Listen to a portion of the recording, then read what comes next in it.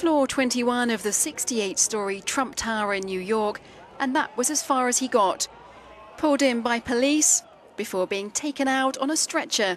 The 20-year-old had spent 3 hours climbing up the tower from a public garden on the 5th floor using suction cups, much to the bemusement of onlookers. We were up in the public garden on the top floor of Trump Towers, and it was just us and this guy who was jumping around, acting all weird. And then he took his basketball shorts off, but he had like more shorts underneath and all these wires, and then just took it off sprinting, so we thought he was going to base jump.